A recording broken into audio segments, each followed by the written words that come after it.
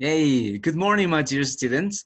Today we're going to get started to work with a new chapter. Maybe you have studied this before in terms for analyzing, right? Or watching this series in television or this show, remember the CSI and stuff like that, when they found some blood samples and things like that, trying to determine which kind of drug the dead body was consuming when being alive and stuff like that. Well, so this is the study for this specific chemical compounds there, and as a consequence, putting the elements together and trying to determine which kind of formula was in there. So for getting started there, I wanted to pay attention to this one. So let's get started with empirical formula. What's the empirical formula? It's basically the formula which contains elements together. And these elements together represent the smallest, or this empirical formula represents the smallest ratio of atoms present in a compound.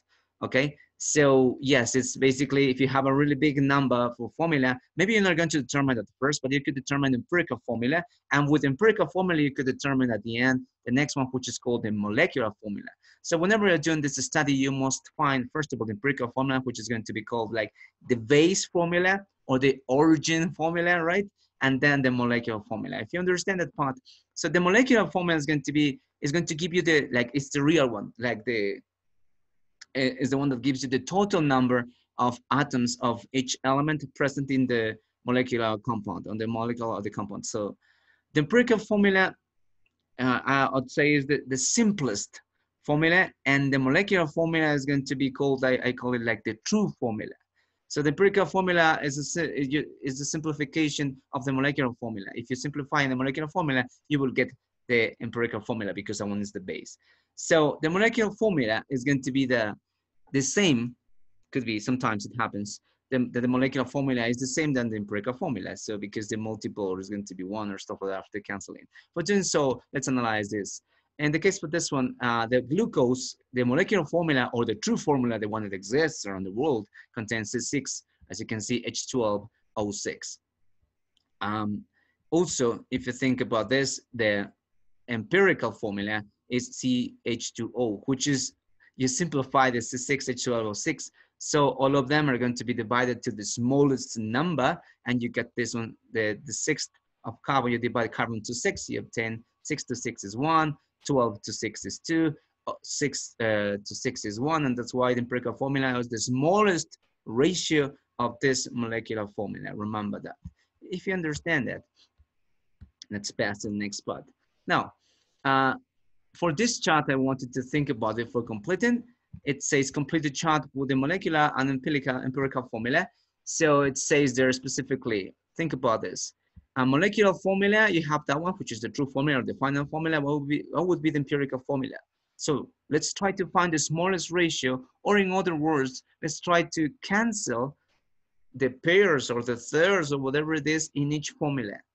So let's see, C5H12. Can we do something there? Well, C5H12, well, it doesn't give us too much to do because it says that, well, you can find a half of 12, but not a half of 5.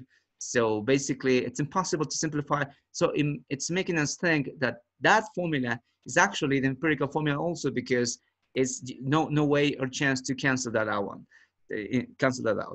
In C2H8, yes, you could cancel half of 2 and half of 8. It's going to give you something. And also in C5H10, you can cancel that. So let's do that.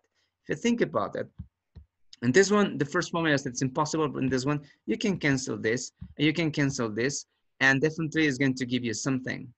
Also in C5H10, you can 5 the 5th, and 10 to 5 is also 2, right? See what I mean? And also into C3H6, you can find the third, and also 6 to 3 is 2, and so on, so on, so on. For those exercises, if you think about, you can do the other exercise and stuff. Let's see. So in the first one, it was impossible to just cancel that out. We put C5H12. In the other one, yeah, the smallest ratio is going to be CH4 because, right, half of it, just this is the smallest. I am canceling till the smallest ratio. The last one, the fifth, so of 5 is 1, so CH5. In the next one is going to be C. Yeah, definitely is going to be C, H, 2, 6 to 3 is 2, and so on, so on, so on. The same thing you do with the other exercise, and so on. So for the other exercise, you have 1 on 1, 2 carbons. You have for hydrogens and 2 oxygens, 2 carbons and stuff. So if you think about that, once I already solved these exercises before, you're going to find this one, right? So all of those ones, what I'm putting in the empirical formula for proving my concepts, remember the empirical formula represents the smallest ratio of atoms present in a compound. So the smallest ratio of atoms respecting the proportions from the molecular formula. You see, it's respecting the proportions. Think about, or take into account these proportions as we studied in stoichiometry. So it's 5 to 12, this is 5 to 12. It says for every 1 carbon, there is 4 hydrogens in here. In the molecular formula, you're also respecting that. For every 1 carbon, you have 4 hydrogens. If you have 2 carbons, then you have 8 hydrogens. See the proportion? For this one, in the empirical formula, it says for every carbon, for 1 carbon, you have 2 hydrogens. Oh, if you have 5 carbons, then you need to have 10 hydrogens, and so on, so on, so on. If you got the idea, let's continue, because for solving this, it's going to happen the following. Learning check. Let's see if you got it. What is the empirical formula for C4H8? Okay, then you would have to cancel out like the pairs, since they are pairs and stuff like that, to the smallest one. Okay, half of carbon is 2, but you can also find the fourth. So 4 to 4 is 1, and H to 4 is 2. So if you write that, you find like the smallest ratio is going to be 1 in here, right? And the 8 to 4 is going to be definitely 2. Oh, so the empirical formula, or the smallest version of that formula, is going to be CH2. And if you found it, since that is in our options, you're going to close this and stuff like that. It's done. Let's go to the next one. What is B? What is the empirical formula for CH8,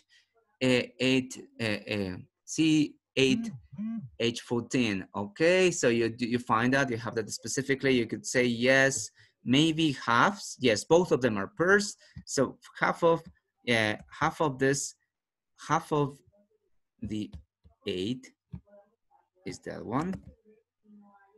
Okay, cancel that one and cancel, because they are pairs. So you write that half of 8 is 4, half of 14 is 7, and so on, so on. And there's nothing else to do there. So that's the smallest version. So then the answer you're going to enclose is going to be definitely this one, right? That's empirical formula. Now let's go to the next one. What if we see, which is a possible molecular formula for CH2O? A possible. So then a multiplier of that. You can multiply that respecting those proportions. 1 carbon, 2 hydrogens, and 1 oxygen. Okay. If I multiply the carbon times 2, let's see. The first one, number 1, it does not respect the proportions, because this formula, it says there, it has specifically 1 carbon, 2 hydrogens, and 1 oxygen.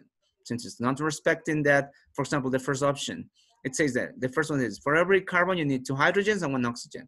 If you multiply times 4, it's C4, you should have in here H8, but you don't. So the first option is not possible. Let's see for the second.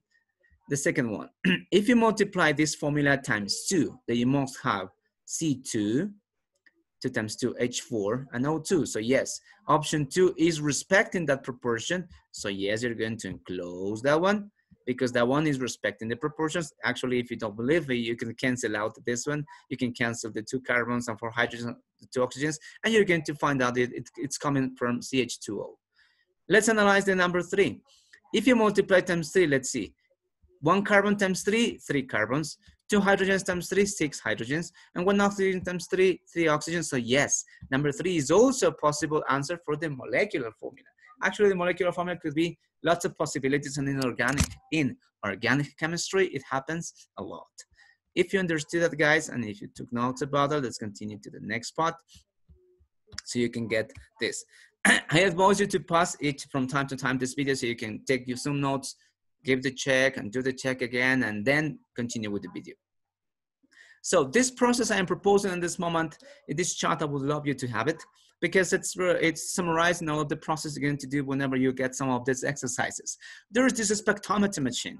This spectrometer machine is going to give you the specific percentages of element found in different samples you're collecting if you're a CSI cop. So as a scientist, if you're working in the police department, you're going to be asked to analyze some samples to determine which were the formula found in those traces or blood or whatever samples of drugs, I don't know, whatever it is, right? If you do so, I want you to follow this process, because the spectrometer machine you're going to use, which exists around the world, is going to give you the specific percentages of each element is going to find. It's pretty easy to find based on light, we studied last year. So it's going to give you the percentages. So any exercise you're going to find regarding this is going to give you some percentages of the trace elements found there. So once you receive the percentages, you're going to use this chart. Follow the mass, the percentages, mass of elements. You're going to assume everything is 100 grams of sample. Being said that, the percentages are going to be thought as if they were grams, assuming that you had 100 grams of a sample. So the percentages actually percent, por ciento means for every 100 you have this amount. So each percentage I wanted to consider it as the number of grams of each element. Then once you have the grams, you passed, or just assume or converted the percentage to grams, you pass the grams to moles, and then the moles to the mole ratio, and then the empirical formula. It sounds that simple, so it's just a little bit longer. So for doing this empirical formula, we're going to follow the following steps. I wanted to pay attention, please. Step number one, whenever you read the exercise, I want you to read the given percentage of the composition, right? And then if given this percentage of the composition, as I said before, assume that those percentages come from 100 grams. Actually, that's the way how percentages work. So, and then assume the percentages are grams. Step number one. Step number two, I want you to use those masses you passed from the percentages and pass it or convert them from grams to moles. How do you do that? By using the periodic table, by dividing the grams to the molar masses from the periodic table. If you do so, then you're going to find the number of moles as we did before in stoichiometry. In step number three, I wanted to divide all of the moles you found. You're going to find in all of the moles you found from all of the trace elements you just converted to moles, you're going to find one which is going to be the smallest. So divide the moles of all of them to the smallest mole fraction, or to the smallest number of moles you just found. And in step number four, I wanted those results from step number three should be a whole number, right? If they are not a whole number or point something like, which can't be around, if it is 0.2 or 0.4 or something like that, then you must find or try to find convert them to whole numbers by multiplying times the common factor, which is an integer, like this one in this case. For example, if after dividing to the smallest number of moles, you find this, I wanted to just, if it is 0.2, you multiply it times 5 because it's an integer and it's going to give you 6. If it's 0.25, 0.33, 0.50, 0.67. If it is 0.1 or 0.7, 0.8, you can assume or you can round it. But if it is these decimals, you need these integers. And with these integers, you can find whole numbers. Take this into account, guys, and this chart also. So, being said that, I'm going to give you one exercise so you can understand this in a better way. Remember the process I said. So, this is aspirin is 60% of carbon, 4.5% of hydrogen, and 35.5% of oxygen. The question is calculate its empirical or the simplest formula, not the molecular. You can find the molecular formula on the internet and stuff, which says calculate. Actually, if you don't know what aspirin is, and if you don't have some internet, but you know the process, so think about it. So first of all, what you're going to do